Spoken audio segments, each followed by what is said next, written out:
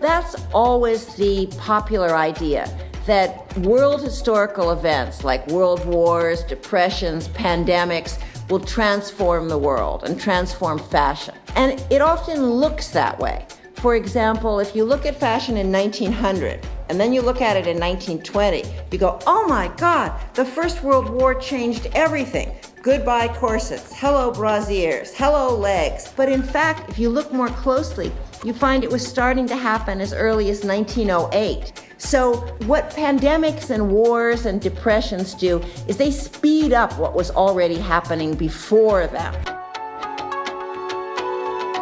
Welcome everybody. I am Suzy Menkes, editor Vogue International at Condé Nast, and you are listening to my podcast, Creative Conversations.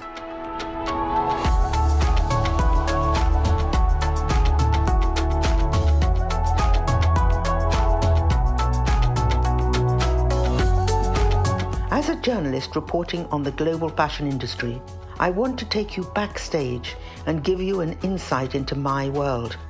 Listen to my exclusive conversations with creatives, industry leaders, and those whose voices have some of the greatest impact.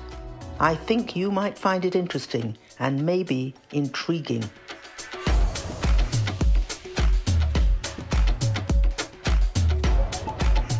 Hello, it's so special for me to have you here for the second season of my Creative Conversations podcast. I hope you've all been keeping safe and well since we last spoke. The first 4 episodes of this season will be dedicated to the 4 fashion cities, New York, London, Milan and Paris, who are gearing up for the 2021 ready-to-wear shows. But this time it will be different. The latest news from the CFDA, Council of Fashion Designers America, is that New York Fashion Week will be viewed in a digital platform. Plus, they have lost most of the big players normally on the schedule. For this episode, I'm taking you to New York, and I'm joined by my guest, Valerie Steele, who will give us her take on what has been happening for this city. Sweatpants as top sellers, high heels swapped for sneakers, no parties to dress up for. What is happening in the post-COVID world of fashion? Much the same, claims Valerie Steele, who can give us more guidance, a crisp, sharp clarity, and a glimpse of a new world, just as she has studied life back in 1900. The director and chief curator at New York's FIT, the Fashion Institute of Technology, seems to have more to offer those hungry for fashion than the cancelled seasonal American shows might have done. A decade ago, I called Valerie the Freud of fashion, a name she rather likes, especially since a book each season comes out from this brainy woman whose view of clothing is of intellectual storytelling. The world changes, attitudes to women, to the LGBTQ community, and, of course, to fashion itself. But when the way we dress takes a fresh step, there's always a reason. Yes, claims Valerie, the system is broken, but the pandemic, like earlier stops for war or climate change, might speed up new attitudes. Gothic glamour, an edgy vision of fashion for LGBTQ folk, and the power of the fan are all subject of her 20-plus books. The fan? Surely you don't need Freud to analyse that. The fan, Valerie is going to tell me, is the woman's sword.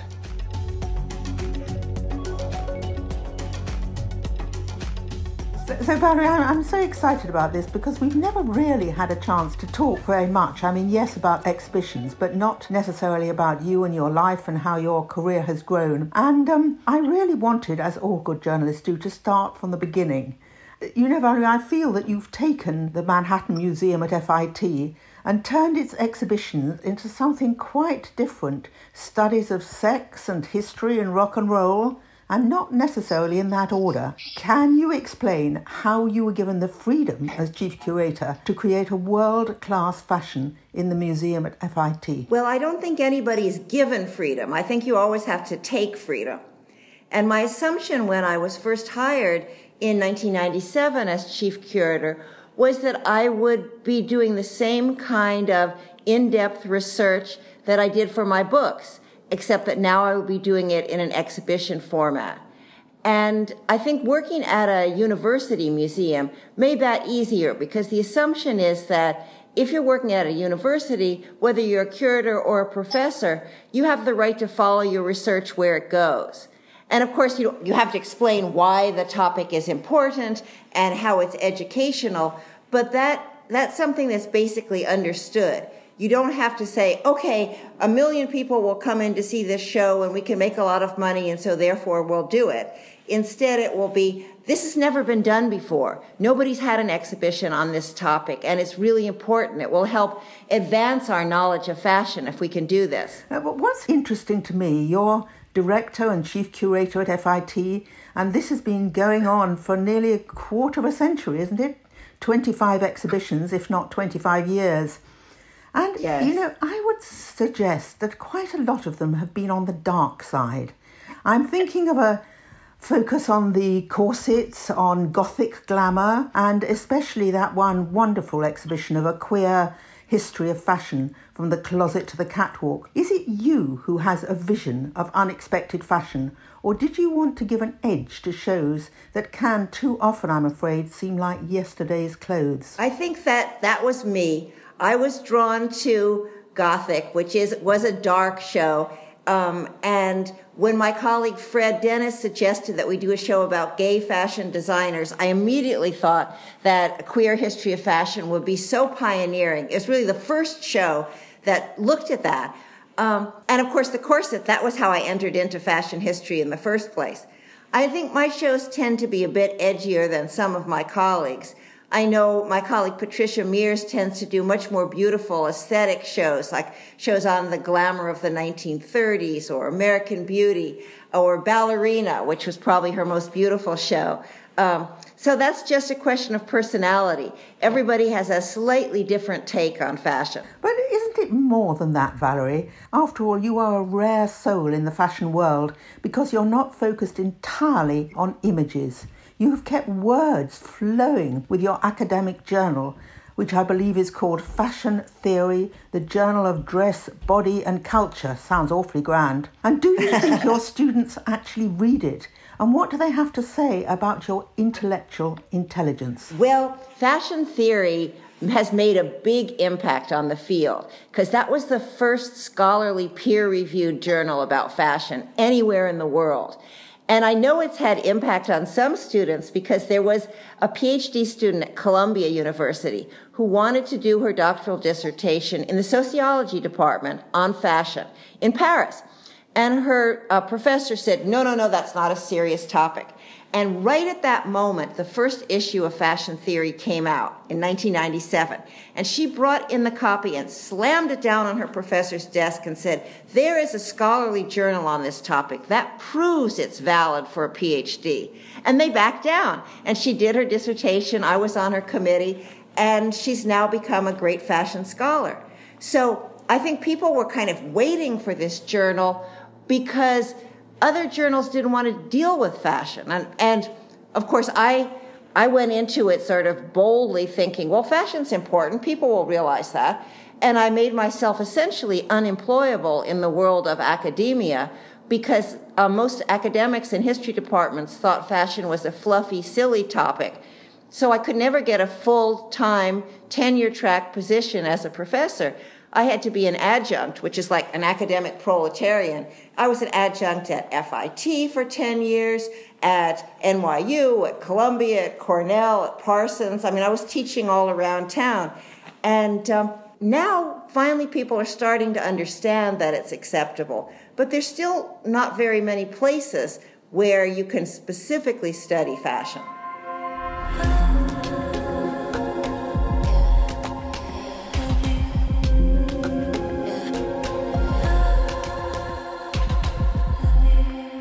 To ask you something that may sound slightly hurtful. You can't talk about fashion exhibitions in Manhattan without including the Metropolitan Museum of Art, which has become famous for its opening event as for its exhibitions.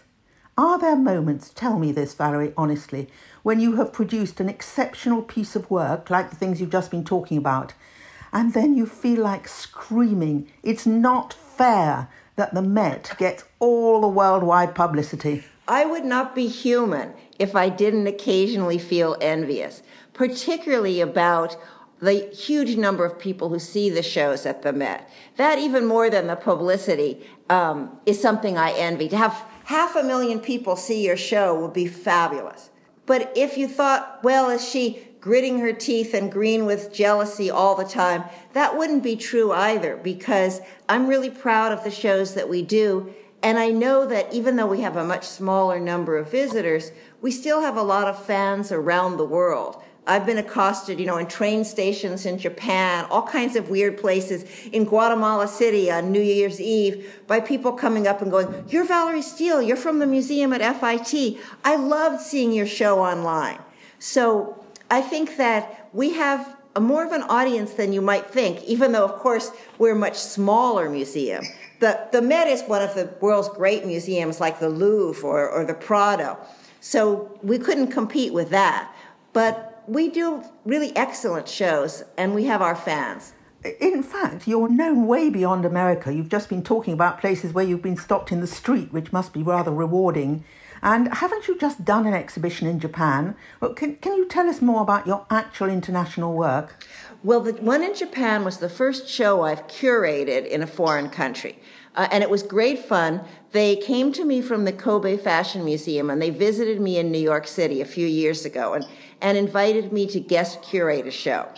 So they paid for me to fly over and look at the collection. And so that was great. I did that, chose some of the things I wanted, came home, and I was supposed to go back again when COVID struck. So I had to finish curating the show long distance, which was really frustrating, doing it by images and emails and placing things through diagrams back and forth. But it came up. I didn't get to see it. I did see videotapes of it, and we made our own little video to put on the museum's website. It's a great collection there, and I love Japan. Japan and France are my favorite countries in the world, so it was really fabulous to be able to see. They had amazing Western fashion collection there, amazing 18th century fashions, incredible haute couture, so that was kind of cool. What I was surprised and disappointed was they had hardly any Japanese fashion. And of course, at the museum at FIT, we've built up an amazing collection of hundreds of important Japanese fashions by Comme des Garçons, Yoji, Issei, Sakai, Undercover, Number 9, really great collection. And so I feel like now I have to try and help them build up their Japanese collection. Yes, or hold your Japanese collection in Japan. That would be a coup. Valerie, you are what we Brits call brainy. But do you feel like that? And I don't know whether you deliberately set out to make your shows intellectual as well as entertaining, or is it just part of your nature that the two things are involved? I'm afraid it's just me. I don't try and make them intellectual. I try and make the intellectual ideas be accessible to everybody. That's something very important to me. It drives me crazy with fashion theory that so many authors write in these very complicated and difficult to understand articles. And I keep saying, yes, we have an audience that's mostly professors and graduate students and curators, but you have to be able to speak so that the members of the general public, the educated non-specialist, can understand you. I really try not to use jargon. And I try and write clearly so that anyone who's interested in fashion could understand it. I believe you wrote a book about the fan. It was called The Fan, Fashion and Femininity Unfolded. What a title. But what did you learn about the fan? I guess there is a lot more to it than keeping cool in countries that do not go in for US-style air conditioning. Well, I was invited to do that book, and I seized the opportunity because I do love fans as objects of art. And I went to the Fan Museum in Greenwich, in England. My husband and I went over with an enormous chest full of camera equipment, not a Hasselblad, but a big camera and a stand. So they allowed us to take photographs of, 17th and 18th century fans in their collection, fin de siècle fans. So the illustrations, the photographs were so important because I did all this research in how the fan was really seen as being like the woman's sword, that men had swords and women had fans, and sometimes they do more damage with them, as they said in the 18th century. The fans were a way of flirting and conversing with other people. There was a kind of language of the fan. Then one of my favorite French writers from the fin de siècle, Octave Uzan, wrote a whole book about the fan back in the 1880s. And he talked about, again, it being such a symbol of femininity and fashion and flirtatiousness. That was one of the first books of his that I read. And he, of course, was completely obsessed with women and their fashions. He did another book about the sunshade, the muff, and the glove, and other books about Parisian fashion, which explored how women's fashion has really been fetishized by men and seen as sort of sexually symbolic. The muff, for example, Octave talks about how he remembers putting his hands into the furry, warm maternal muff, and you go, ah! Well, if only Freud was there to hear him.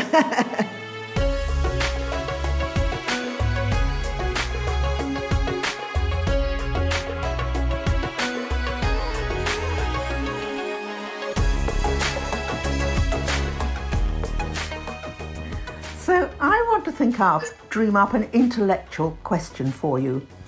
Will fashion in America always be different from those countries like my own in the United Kingdom, where instead of going to see a psychiatrist, people might express their tension and drama in art, and especially in clothes? What do you think of that as a theory? Well, I think everybody in all countries uses clothing often unconsciously to express desires and conflicts and fears. But it's true that in some countries like the UK, there's a much clearer sense of drama and a willingness to be eccentric or provocative. Americans have been brought up in a culture, oddly a more puritanical culture than England, where you're supposed to beware of any occasion that requires new clothes, as Thoreau said. And you have to kind of fit in, be very conformist. So there's a kind of dampening down of the artistic and poetic expressiveness of clothes. It comes out, of course, though, in young people's clothes in all countries. And you see that in the U.S., urban teenagers, teenagers in general. That's when you're most exploring who you are as a person, and you're trying on different costumes and different masks. So that's, I think, where the U.S. has played a role in contributing to the sort of world discourse on fashion and drama and art, coming in through music and youth culture. Well, you certainly contributed. You wrote this book called Fashion and Eroticism, looking at sexual femininity from Victorian to the Jazz Age. How do you really think that female and male fashion are viewed today? Aren't they getting closer together? Isn't there really a blend of the two of them? Yes, it's blurring a lot. The whole idea of gender fluid clothing is becoming more and more important. In a way, it's like the movement we already saw in fashion where different ethnicities and different nationalities all became part of the fashion mix. Now we're seeing people refusing to look at a gender binary like men's clothes and women's clothes, masculine versus feminine. Now they're playing with each other a lot more than they ever did before, even than in the 1960s. You see this with Gucci, for example, this sort of refusal to say masculinity is this. It's going to be complicated to actually translate to the world at large, though, because clothes are manufactured and sold specifically for men and for women, even when they're ultimately unisex clothes like T-shirts. The sizing and the packaging are all promoted to one gender or the other. But I think that's breaking down. Now, let's ask you the great question that everybody wants to know, especially your fans. Is there one more show you're determined to do to express fashion in the 21st century? What have you got hidden inside that brainy head of yours? Well, you know, it's you who gave me the idea. When you did the article calling me the Freud of fashion, I was so pleased and flattered. And I started to think, gee, I wonder if I could do a book about and an exhibition about fashion and psychoanalysis. I did fashion and eroticism. I did fetish, fashion, sex, and power. But fetish is easy. Is there some way to look at other kinds of unconscious motivations and conflicts, aggressive as well as erotic, that people play out in fashion? So since the pandemic, I've been exploring, researching, and trying to write a book about fashion and psychoanalysis. And I think that in a couple of years, I'm going to be doing a big exhibition on that as well. So thank you, Suzy. You're the one who inspired me to do this sort of very difficult and complicated, but to me really fascinating idea about how do ideas like exhibitionism and narcissism, the death drive and eros, how do those all play out in fashion? Madame Freud, can I ask you perhaps a slightly more banal question? There are many US fashion designers, including, say, Calvin Klein and Michael Kors, who studied at the FIT at your place and went on to become successful designers, and they're ones who built the backbone of New York fashion. Considering the current situation of COVID-19 and the New York shows really barely happening this September, I should have been going off to look at them next week. In your opinion, what do you think is the future of the fashion industry actually in your own city? I think that fashion is not going to disappear. Fashion will survive because it seems to be hardwired into human beings that you want to make yourself special. And that, I think, is ultimately what fashion's about. And people like Michael Kors and Calvin Klein have been so successful because they gave a personal spin to that. You know, with Calvin, traditionally, it was all, about sexuality. And with Michael Kors, there's this kind of glamour aspect. It's sportswear like New York, but it's a glamorous kind of sportswear. You think of him with the sunglasses and swimming pools in the background of the ads, people hopping out of little planes. That's not going to disappear. And although the fashion shows are a little bit on pause this season because of the pandemic and people's reluctance to travel and move viruses all around the world, I think that fashion and fashion shows are by no means dead. Paris is still going to be probably the #1 world capital of fashion, but there's no question that New York is the capital of American fashion, with some manufacturing help from Los Angeles. So I think there's no danger of New York disappearing. And certainly the FIT students are coming thick and fast with so many talented students from all kinds of backgrounds. One of the cool things about FIT is there are many kids who are first in their generation to go to college, and a lot of children of immigrants. That whole aspect of New York as being, a kind of a new beginning. I remember the late Isabel Toledo saying to me how coming to the U.S. as like a 6-year-old from Cuba, that really it felt like a new world. That excitement was something that I think a lot of people come to New York and experience, and they bring that to fashion. I mustn't forget that although the museum is in a constant state of fascination for me, there's also more to this institute that you have than the exhibitions that you put on. Do you learn from the students as much as the students learn from the museum? I suppose your own archive must be an incredible source for the students if you offer it to them. Oh, yes. I think there's no question that we learn from the students and the students learn from us. Our exhibitions are what the public sees, but we hold more than 400 classes and tours a year.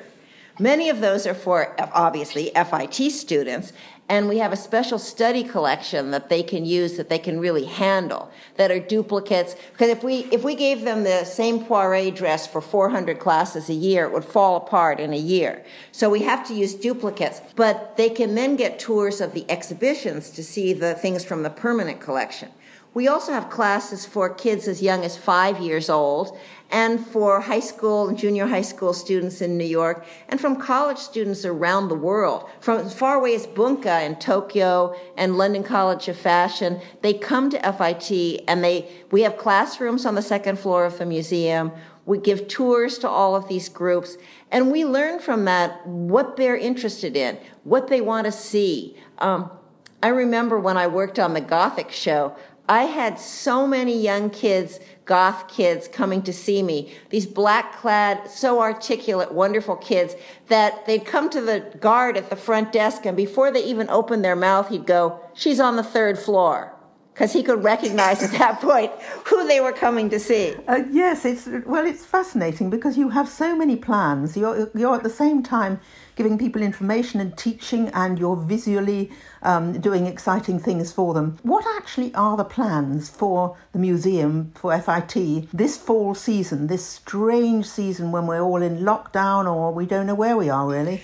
Well, we're not doing exhibitions in the galleries this fall. Hopefully things will be able to open up in the spring. We have a whole series of exhibitions planned for the next 4 years. So we'll just be moving them along one term late. But we have a very strong program online for the fall. I just interviewed Prabal Gurung. I'm going to be interviewing Robin Givhan. We have American Indian artists and designers who will be in conversation. We've got tremendous array of public programs, and we're also looking at ways that we can show aspects of our collection. For example, I chose some of our Isabel Toledo dresses, and we'll have a program where we'll do a kind of deep look into different designers. I chose Isabel. Other curators will choose different pieces from the collection. Daphne Guinness contacted me, and she said, she just found some video that she took of her exhibition from years ago. And I said, well, let's put that together. You and I will do an interview on Zoom, and we'll edit that with some of your footage and some of our stills, and we'll do a look back and talk about the show. It's been almost 10 years now that we did that show. And so we're doing that kind of thing, and we're planning ahead. Everybody is so busy finishing the plans for the upcoming exhibitions like Ravishing, The Rose in Fashion, Head to Toe. We have so many exhibitions lined up. We're finishing getting ready for those. We're finishing all the books that come along with them. Doing a big book and show with Taschen about shoes, again shoes, but if you want to intrigue people, shoes are where it's at. So we're extremely busy. We'll have so many things online and guest sort of shows online that one of my colleagues anxiously said, I hope we don't open next spring. We have so much that we're putting online. And I said, it's okay, one way or the other, we're going to have lots of things to share with our audiences. No need to worry. Sufficient unto the day.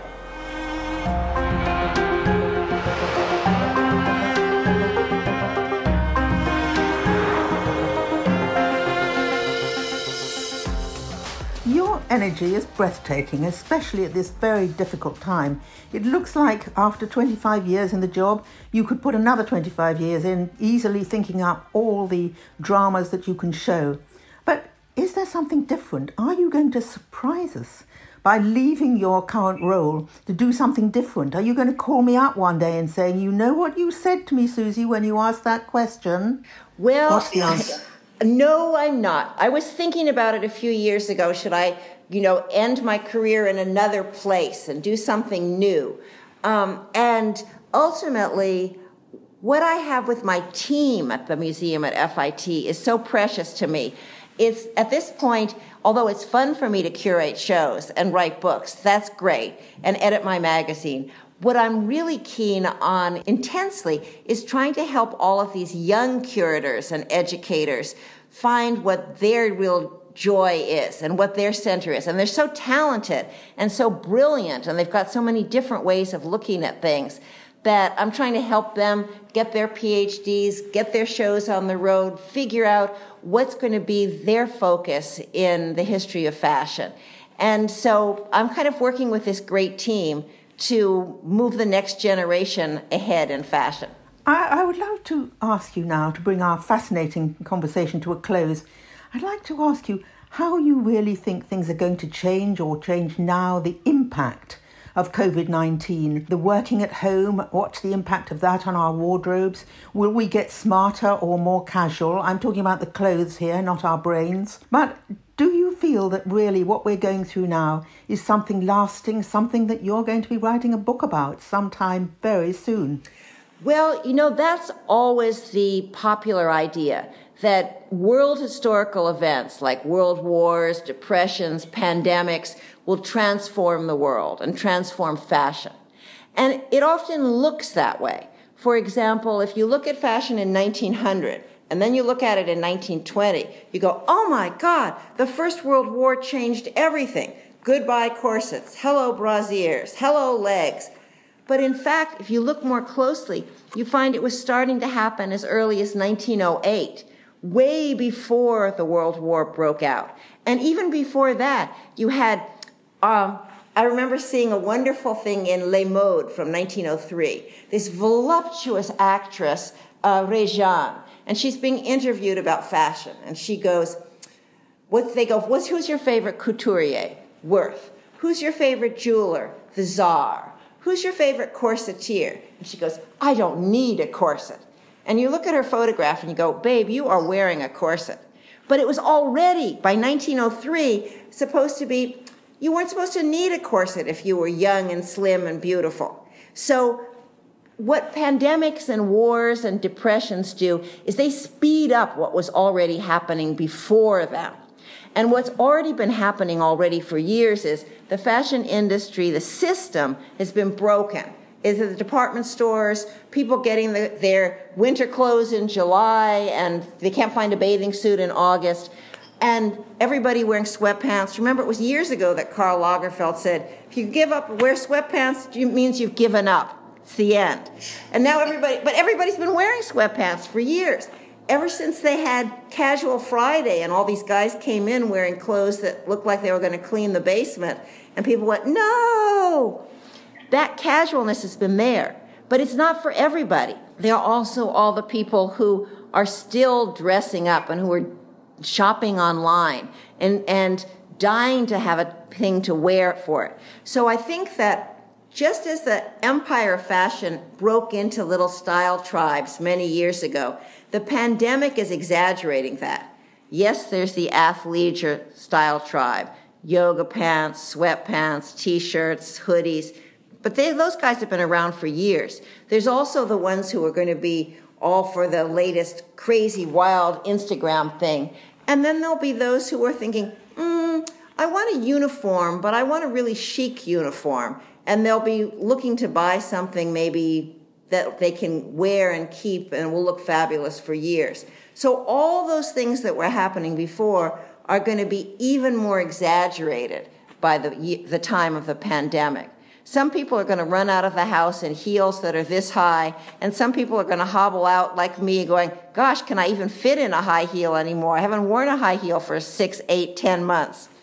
So that's the war, the pandemic, the whole changes of the last year, which have transformed our lives so profoundly, may not actually transform our fashions but as profoundly, but they will help continue to transform the fashion system. The parts that were broken before can't be glued back together. We're going to have to come for new ideas. Maybe not so many fashion collections a year. Maybe some people thinking in terms of 2 a year. I remember when you wrote the article saying how having 6, 8, 10 collections a year, this is killing all these designers. It's one thing for a big house to do, but the young independents, people are going crazy trying to keep up with this. Well, I have one thing to say, by way of saying farewell to you, that I think anybody looking for a brilliant idea about fashion should come straight to Valerie Steele. Thank you so much for talking to me. Oh, Suzy, thank you so much. This was so fun. Thanks a mil.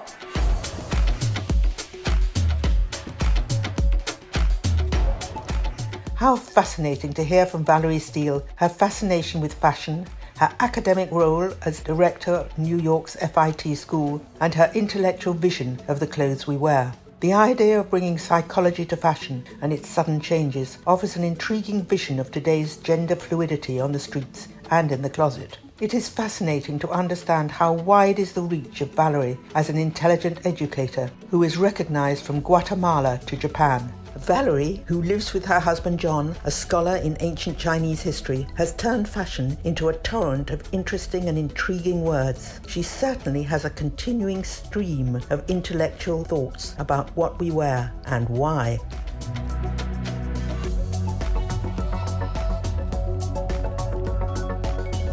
Next week it's the turn of London Fashion Week, and I shall be talking to Sir Paul Smith, who's celebrating 50 years in fashion. Created Conversations with Suzy Menkes is produced by Natasha Cowan and edited by Tim Thornton, with music by Jörg Zuber and graphics by Paul Wallace. To find my articles, visit the fashion channel of vogue.co.uk and at Suzy Menkes Vogue on Instagram. If you've enjoyed the podcast, then please do rate, review, subscribe and tell your friends. You can find me on Apple, Spotify, Google and all the usual channels.